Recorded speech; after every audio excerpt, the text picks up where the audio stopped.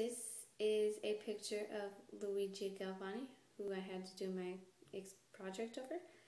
He was a biologist in the 1780s, and he experimented on frogs, which is really gross.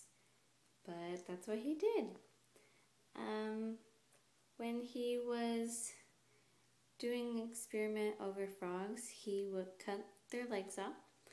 And as he was cutting into one of the legs, his steel scalpel touched his brass hook and it twitched, like you can see in the outline.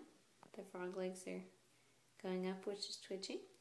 And he thought that it was something called animal electricity, which is a life force inside the frog's muscles, because he did that same experiment multiple times and he got the same result. So a colleague of his named Alessandro Volta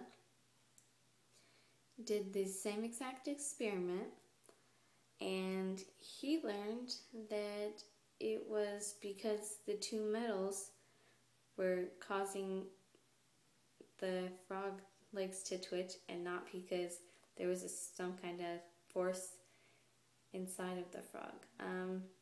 So this is a video of somebody doing the experiment but with a cricket leg.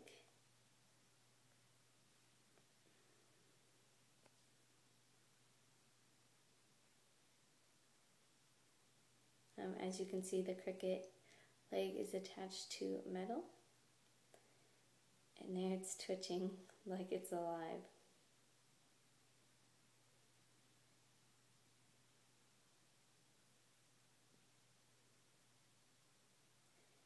And, well, that is my experiment over Luigi Galvani and his frog legs.